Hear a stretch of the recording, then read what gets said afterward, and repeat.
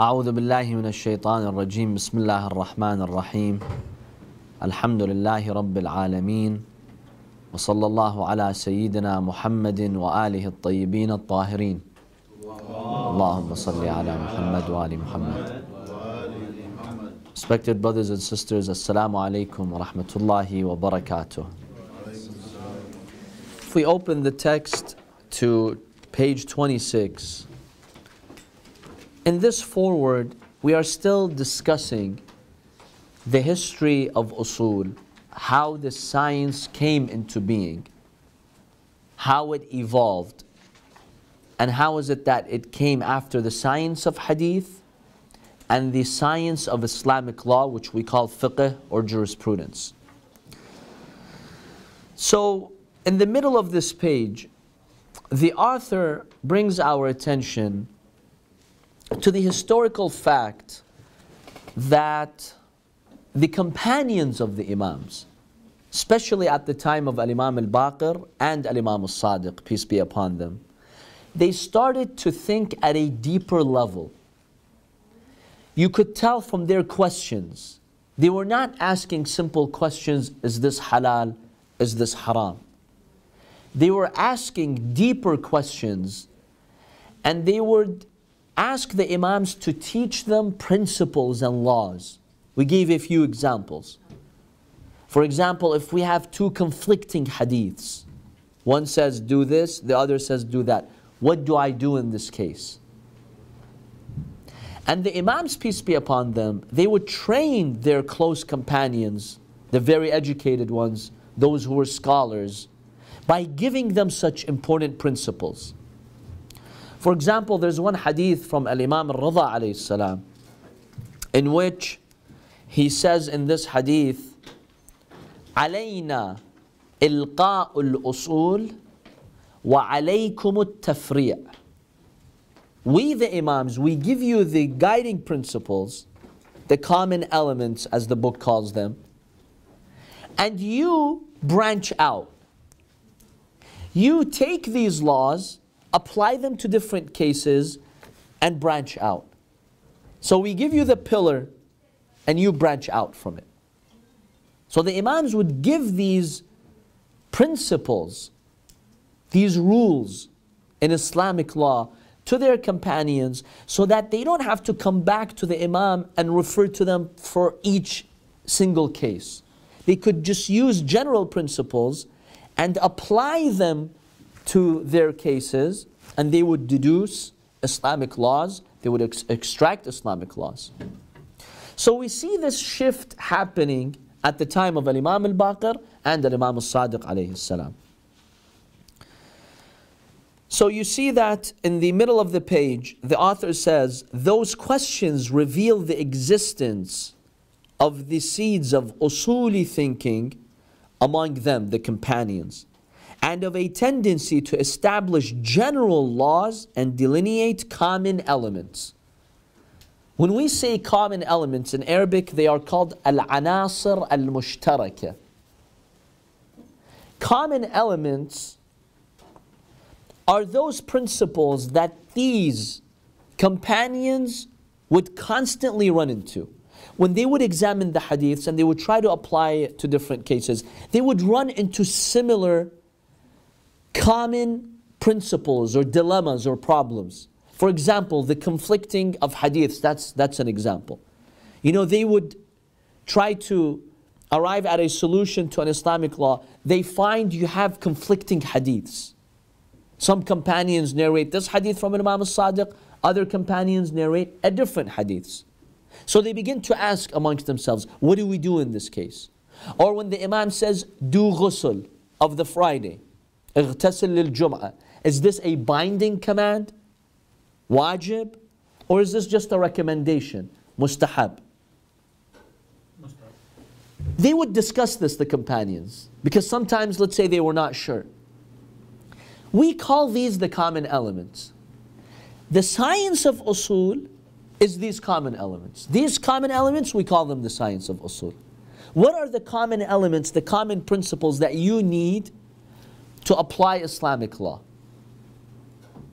One of them is the law of continuity, istishab. If you ever have certainty, then after it you have doubt, what do I do in this case? The science of usul says, continue that certainty as we've explained before. Called the law of istishab. Inshallah later we will examine it in depth. So you see that the companions, not only were they thinking about these common elements at a deeper level, they would actually write books about that. An example is Hisham ibn al-Hakam, was one of the famous companions of Imam al-Sadiq alayhi salam.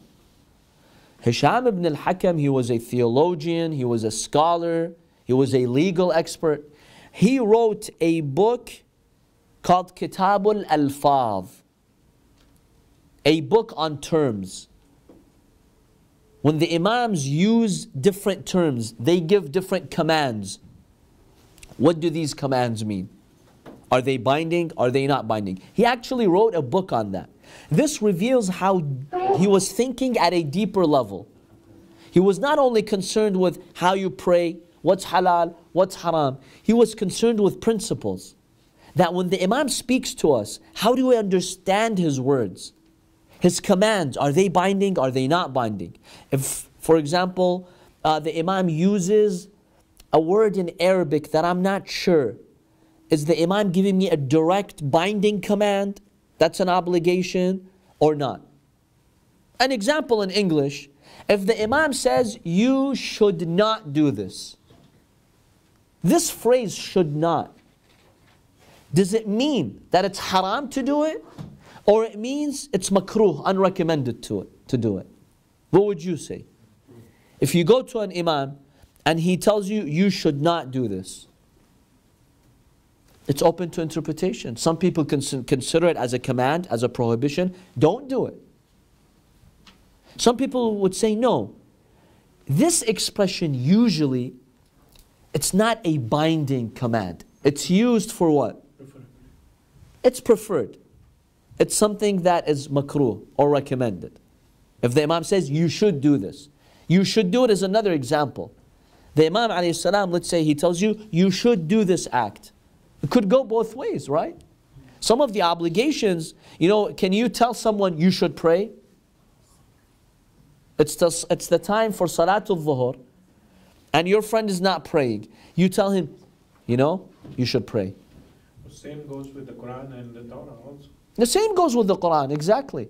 But at the time of the Prophet, people were really thinking at this level. Whatever they understood from the Quran and the Hadith, they just applied it. They weren't analyzing all these different expressions. So Hisham ibn al-Hakam, he actually writes a book on this. If the Imam says, you should do this, you should do, is that a legal binding command, wajib? Is it mustahab? Is it up to you to decide? What is it? So the point here is that the companions of the Imams, they were thinking at this deeper level, where they would actually write books on it. Another example is Yunus ibn Abd al-Rahman, one of the great companions of Imam al-Sadiq alayhi salam. He wrote a book called Ikhtilaf al-Hadith, the discrepancy or the difference of hadith. He actually wrote a book that guides you what to do when you are dealing with two contradictory hadiths. How do you reconcile them? How do you resolve the difference? There was a book on that. You have another companion, Abu Sahl al-Nawbakhti, another scholar. He authored a book called Al-Umum wal-Khusus, the general and the specific. Because this is one of the laws that we will discuss in the science of Usul. If the speaker says, as an example, respect all scholars, whether they're scholars of religion, they're scholars of literature, they're scientists, any scholar, respect them. This is a general statement, right? Then you have a specific statement that says, do not respect the philosophers. Let's say the speaker has an issue with philosophers. Philosophers, are they scholars or no? In the general meaning of scholars. Are they scholars or no? Yes. They're scholars. What do you do here? One hadith says, respect scholars, all scholars. One hadith says, don't respect philosophers. Initially, there's a contradiction, right? Because philosophers are also scholars. So the first hadith that says, respect all scholars, also tells you to respect the philosopher, the scientist, the mathematician, the one who knows tafsir, the one who knows Islamic law. They're all scholars, right? So the first hadith, if you want to apply it, it's telling you to respect the philosopher because they're scholars. But then there's a specific hadith that says, do not respect the philosophers. Do not follow them, do not take their word, don't respect them. As an example. Initially, you have a contradiction. Hadith number 1 says, respect them. Hadith number 2 says, don't respect them. What do you do in this case? This scholar, An-Nawbakhti, he wrote a book on this. That if you have something general and something specific, and there is an apparent contradiction between them, how do you resolve the contradiction? Okay, but what's the proof though? Do you follow the specific in every aspect, in all cases, or in some cases? It should be in all cases because it's a specific. Sometimes what you said could be correct, but sometimes we have examples where no. The specific cannot override the general. Where do you study that? In Usul. In the science of Usul, in legal theory, this is exactly what we study. In which cases do you take the specific and you have it override the general? And in which cases does the general stay?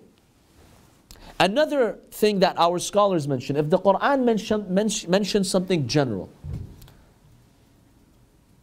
for example, the Quran says the food of the people of the book is halal, right?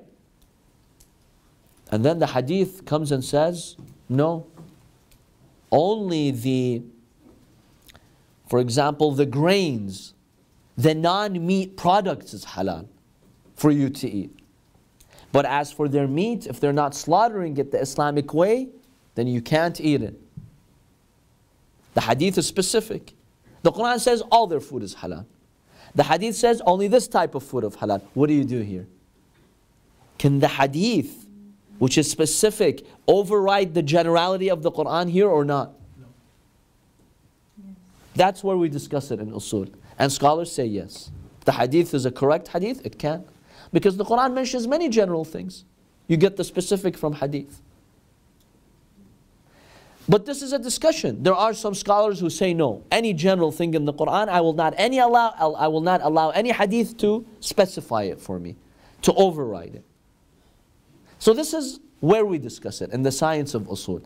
And we see that the companions of the Imam, towards the later Imams, they're thinking at this deeper level. And they're actually writing books on these subjects. The same example you mentioned yesterday, that there are 3 rakats in Maghrib. Where does it come from? From Quran or from Hadith? So the Hadith overrules Quran there. Over here you don't have contradiction because the Quran just says pray. The Hadith shows us how to pray. But the example that I gave you here, with respecting the scholar and the philosopher, there's a contradiction. The general says because he's a scholar, respect him. The specific says because he's a philosopher, I don't want you to respect the philosophers. You have a contradiction. But scholars say in this case, the specific takes precedence and it overrides the general. Because that's how society works. In law, any court system, any constitution, any legal work, you make general laws and then you can make, you can issue specific laws. That's fine.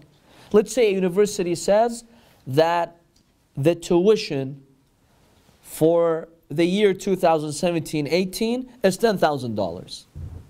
General law. And then they make what? An exception. If you're a non-resident, you have to pay $20,000. Now this specific contradicts the general statement because the general statement says 10,000. It didn't specify for who. It's general. So if you take the generality of it, it means everybody has to pay $10,000. But then there's a specific law that says if you're a non-resident, if you're out of state, for example, you have to pay more. Now, is there a contradiction between these two? Not really. Initially, you could say there's a contradiction, but the specific takes precedence over the general. Now, where do you discuss these details? How do you deal with the general? How do you deal with the specific? If you've got two specifics and a general, which one comes first? The chronology of it also is important. When was the general statement made? Was it after the specific or before the specific? Because you have all this in hadith. Where do you study all of that? In ilm al-usul. In Mabahith al-Alfaz. In the book that Nobakti authored. Al-Am wal-Khas. Al-Umum wal-Khusus. The general and the specific. So we see that the science of usul tackles all these common elements. Now this issue of the general and the specific, is it specific to any book in Islamic law, or it applies across the board? Is it specific only to the book of Salah? If you have hadiths about Salah, and some of them are general, some of them are specific, then this is how you resolve the conflict? Or this applies in every field? What would you say? In every field. Anywhere where you have a general ruling, and then you have a specific one, how do you reconcile them? This applies to every book of law, whether it's Salah, Hajj, or anything else. That's why we call it a common element. This discussion of the general and the specific, al-anasir al-mushtaraka, we call it a common element. A common element is what we study in usul. The law of istishab, it's a common element, the law of continuity. It applies in every field. So this is what usul discusses. Is that clear? And the difference between it and Islamic law? And we mentioned some other differences in the previous course. So we see that the companions of the Imams, they're thinking at a deeper level. Then in the following paragraph, in the middle of it, the author says, the study of these common elements did not become a separate study, independent of jurisprudence, until long after the birth of the first seeds of methodological thinking. He's saying while some companions were aware of these common elements, but usul did not really become a science at that point. It was still part of fiqh, part of Islamic law. You would discuss it in Islamic law. It was not a separate study. Yes, there were some books. Hisham ibn al-Hakam wrote a small book about it. Yunus ibn Abdul Rahman wrote a small book about it. But it was not separable from Islamic law. You still had only fiqh, and then you would have some discussions on these common elements. Later on, centuries later, after the time of, for example, scholars like Al-Shaykh al-Tusi, did usul become a formal official science that you could clearly distinguish from fiqh and Islamic law. Now in the following page, in page 27, the author makes an interesting observation that the science of usul, because it was not a concrete science yet, it would be mixed with other sciences. Such as which science? Let's read. Until then, on the first sentence of page 27, usul had continued to waver between jurisprudence and ilm, usul ad-din. The science that we're studying now, legal theory, it would waver between fiqh and usul ad-din, theology, the study of Islamic beliefs.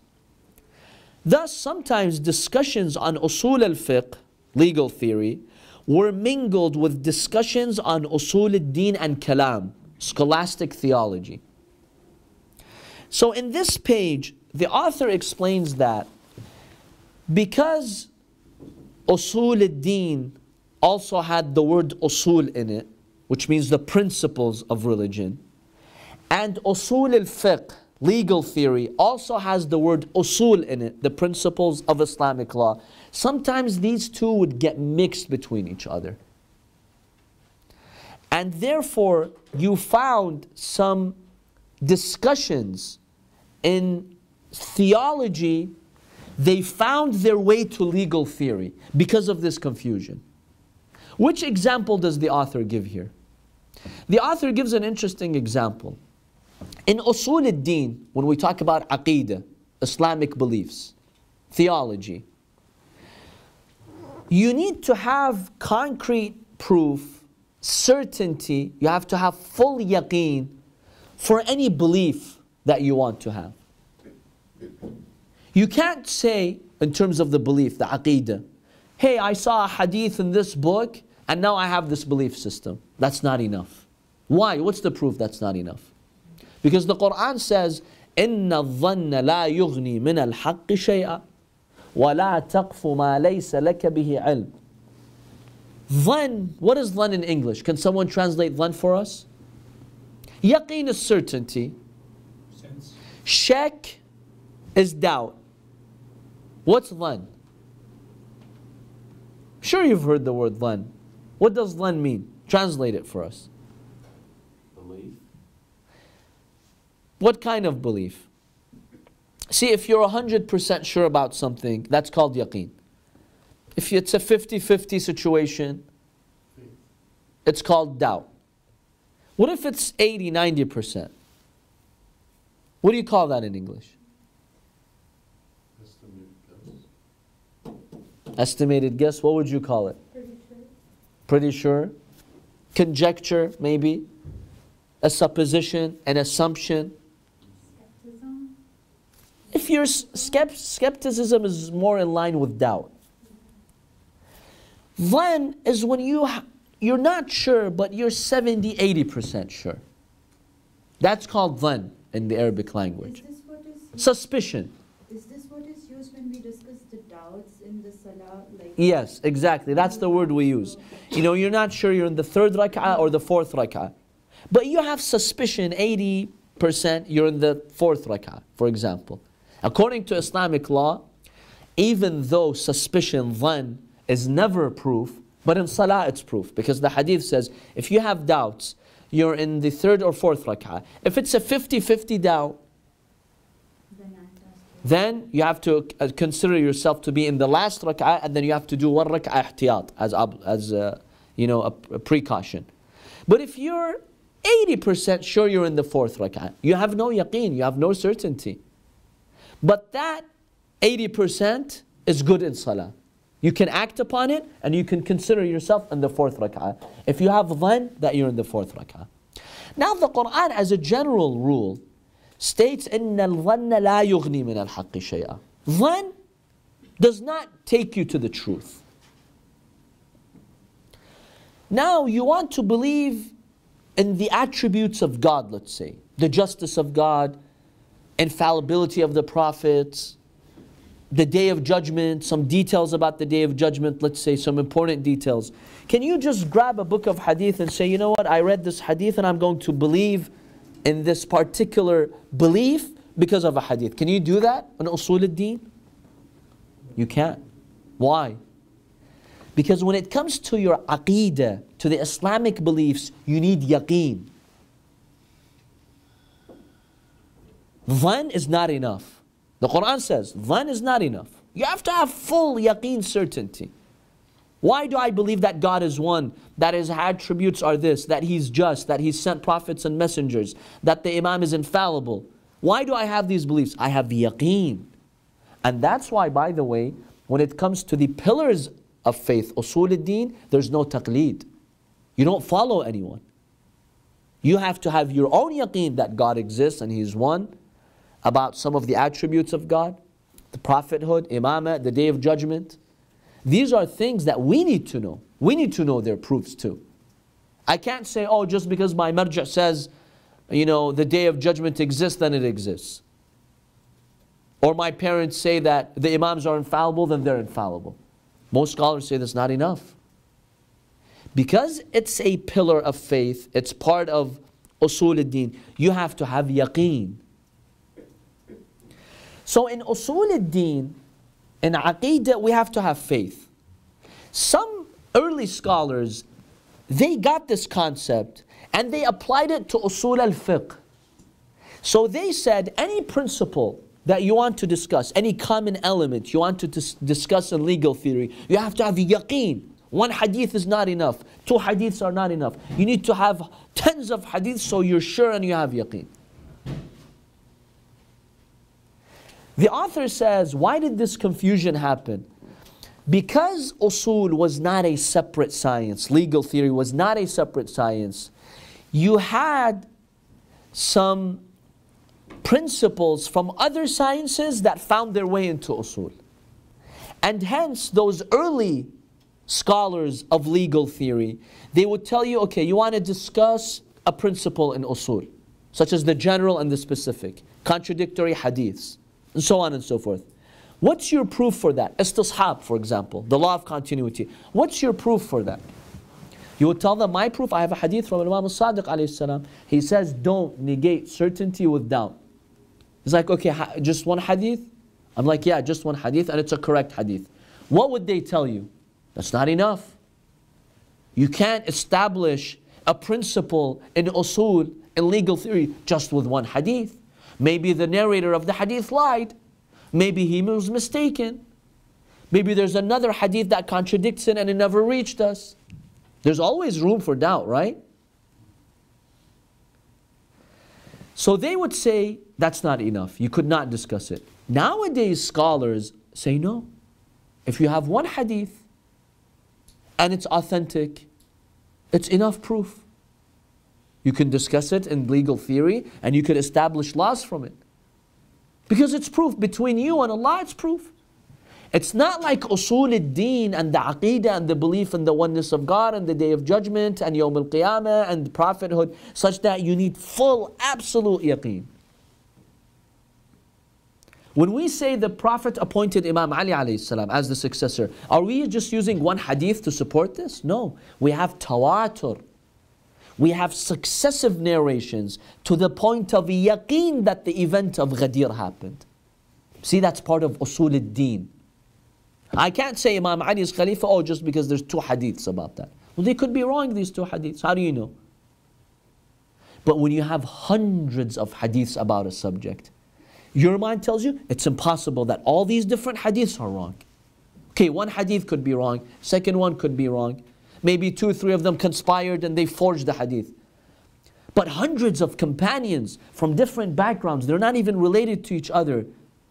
They just suddenly decided to come up with the story of Ghadir. Impossible. So in Usul al-Din, you need yaqeen, right? But in Usul al-Fiqh, you don't really need yaqeen. If you have one hadith that's authentic, it's enough proof between you and Allah. Just like the details of salah. The details of salah, do you need hundreds of hadith for each detail? No. The marja' looks at the books, he sees one correct hadith, and he'll give you the fatwa. About how to do the salah, about the doubts of salah, about the details of hajj. All of that does not require 100% yaqeen. As long as you have one valid, authentic hadith, you can depend on it.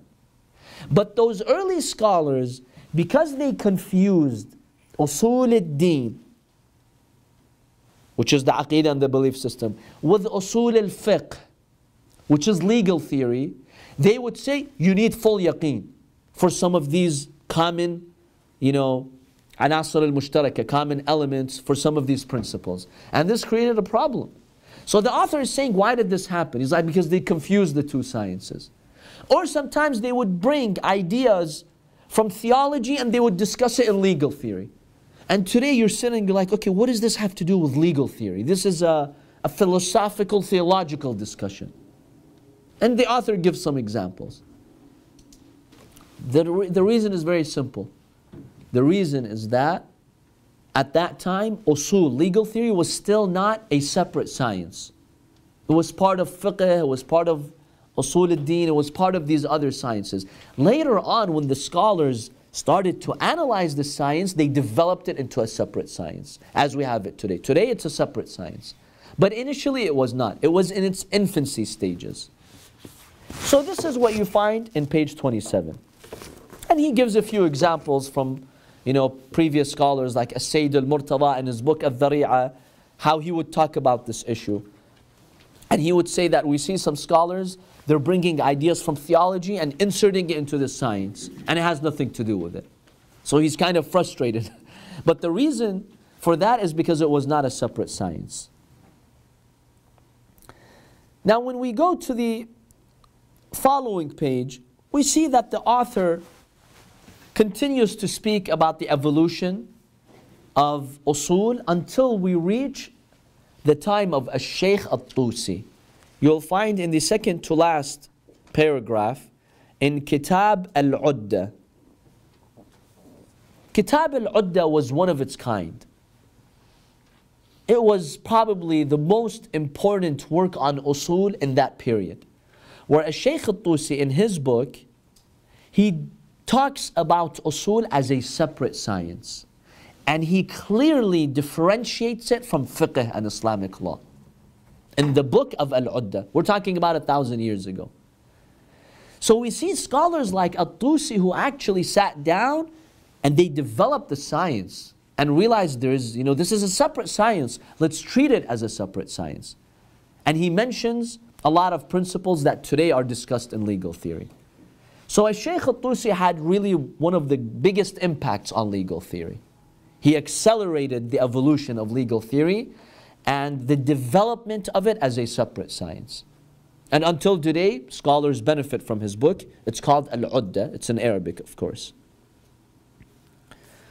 Now, in the next chapter, we see that the author speaks about another interesting reason why the science of usul or legal theory developed.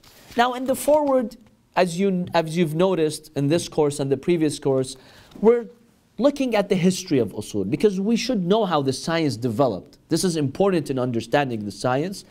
Then inshallah we'll get to these details and we'll examine these common elements, which is very interesting. But for now the author is still, speaking about the historical evolution of ilm al-usul. So in the following heading, you'll see that the author says the historical necessity for usul. The summary of what he says in this page is that one main reason why later scholars, later companions needed usul was that there was a gap between them and the time of the Prophet and the Imams. It is this gap that made it necessary for us to have a science called legal theory. How so? The author gives an example. He says, if you lived at the time of the Prophet, you saw him with your own eyes, you heard everything that he said, did you really need to go and study which hadith is authentic, which hadith is not authentic? How do I examine a sanad or a chain of narrators if there's conflicting hadith? Did you need all this science? No, you didn't. You go to the Prophet, you hear him, you act upon what he said. Very simple. Did you have to go and examine, and say, you know what, the Prophet, when he said this command, was it a binding command? Was it a recommendation? What word exactly did he use? Not really, because you heard the exact word of the Prophet. You know in what context he said it, with what tone he said it. All that was available for you. Now, go a century later, where you lost all those clues, that context. And remember the books, for example, the Kafi, the book of Kafi, the hadiths of the Imams, are these the exact same words of the Imam? Or this is the narrator, what he understood and what he wrote for us? Not all of it is the exact word of the Imam. Some of it is paraphrased. A lot of it is paraphrased. You go, you have a discussion with the Imam. When you come out of the discussion, you write, you document it. But a lot of it is your own words, you're paraphrasing. But the point is, when you paraphrase, sometimes you lose some subtle points, right? Whereas if you yourself were present there and you heard the Prophet, nobody is paraphrasing for you. You directly hear the Prophet. So now, if you lived at the time of the Prophet, you really didn't need legal theory. Because everything was clear to you. In what context was it said, with what tone, what wording. There's no discrepancy. But once you come after the time of the Prophet and the Imams, you have a gap. Imam al-Sadiq alayhi salam, when he said this hadith, how did he say it? In what circumstances? What did he mean by it? Are these his exact words, or was the narrator paraphrasing? This all makes a big difference in how you understand the hadith. That's why you needed legal theory. So one reason why this became necessary was this historical gap. Let me give you one example. When you open some of our books, you see a hadith that says, Al-waladu wa maluhu li-abih. Does anyone know Arabic to translate for us what this phrase means? The son. What does mal mean? Assets. Assets, wealth, whatever you own, your belongings. The son and whatever he owns, li-abih, is for his father. Now you, as a scholar, you want to issue a fatwa. You have a hadith in our books. It's a correct hadith. It's from the Prophet, from the Imams. What does this hadith mean? According to Islamic law, a father owns everything that his son owns, right? So if you have $10,000 cash, your dad owns it too. He could take from it, he could spend it however he wishes. According to this hadith, right? And you as a scholar, you will issue a fatwa. All you sons out there and daughters, your parents, your father, they could take your money anytime they want. Now if you look at this sentence in itself, you can issue such a fatwa. However, when you go research how the Prophet said it, he was answering what question, he was addressing what case, you realize that's not what the Prophet meant. When you read the story of it. What was the story of it? A man comes to the Prophet, he tells him, Ya Rasulullah, my father is being oppressive, he's taking my money. The Prophet told him, go get your father. His father came, the Prophet told him, is that true? Are you taking money from your son without his permission? He told him, Ya Rasulullah, I raised my own son when I was poor. I raised him, I spent on him from my own money. And now I'm unemployed, I'm starving to death, and I have to support my family. When my son has some money, sometimes I will take some money from him to spend on him and my family, on everyone. In that case, the Prophet, peace be upon him, looked at the son. He gave him moral advice and he told him, look, you and everything that you own is for your father. This is not a legal order or command. It's a moral command.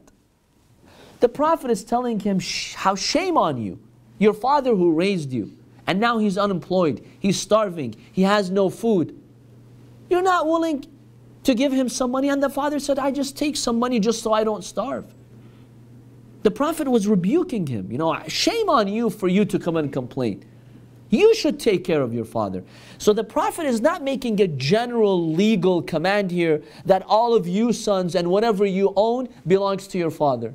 No, the Prophet is giving moral advice. Aib alayk, you know, shame on you. Why should you complain from your father when he's taking some money? Now when you look at the story and the context of it, it becomes clear what the Prophet meant. This is a very basic example, by the way. We have very complex examples in Islamic law. Now if you were present at the time of the Prophet, would you have this confusion? No, everything's clear to you. You saw exactly what happened. When you come later, centuries, and you see the scholars have mentioned one line and you don't know the story behind it, you have to search, and sometimes you find in other books the story behind it, then you realize, you know what? This is not what it meant. It means something else. So this historical gap is what really is what necessitates for us to study usul. Because then you get contradictions like that. One hadith says, no, you only own your belongings. Your dad doesn't own anything. One hadith says, whatever you own, it's your dad's. You have a contradiction here. But when you examine the context of that first hadith, there is no contradiction. It's just a moral, command from the Prophet.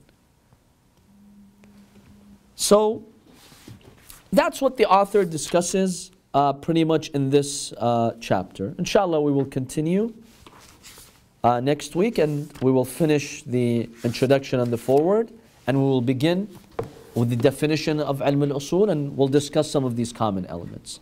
وصلى الله على محمد وآله الطاهرين. اللهم صل على